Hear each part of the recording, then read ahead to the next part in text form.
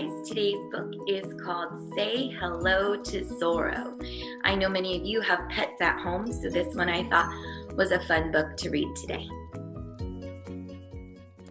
Say Hello to Zorro by Carter Goodrich. Mr. Bud had it pretty good. Everything was just right.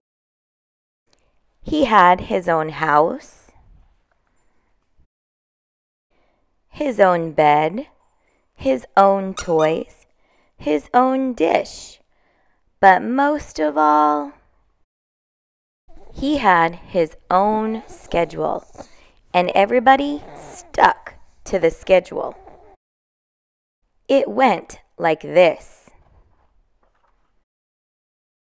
1. Wake up time. 2. Biscuit, then a walk time. 3. Nap time. 4. Shift position and nap some more time. 5. Wait and watch time. 6. Greet and make a fuss time. 7. Quick backyard time. 8. Dinner time.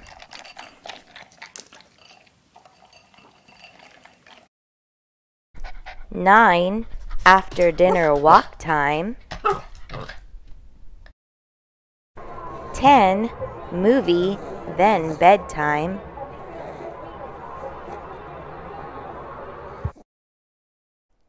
'That was it.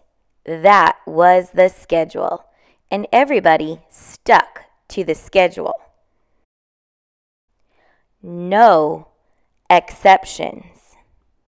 One day, right at greet and make a fuss time,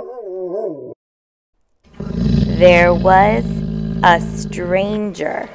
Mr. Bud, say hello to Zorro. Zorro is moving in with us. Mr. Bud, what kind of name is Mr. Bud? What kind of name is Zorro? And there was trouble.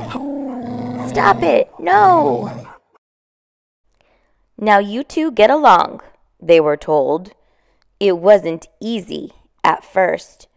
Zorro had his own things, and he could be bossy. Beat it. Mr. Bud had his own things, and he could be grumpy. What do you want? But then something surprising happened.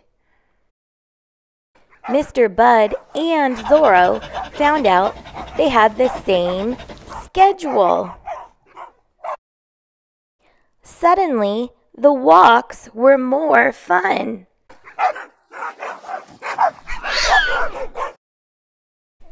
Nap time was more comfortable. Greet and make a fuss time was much louder. Even movie, then bedtime, was more exciting. So even though Mr. Bud was still sometimes grumpy, and Zorro could still be pretty bossy, they became best friends.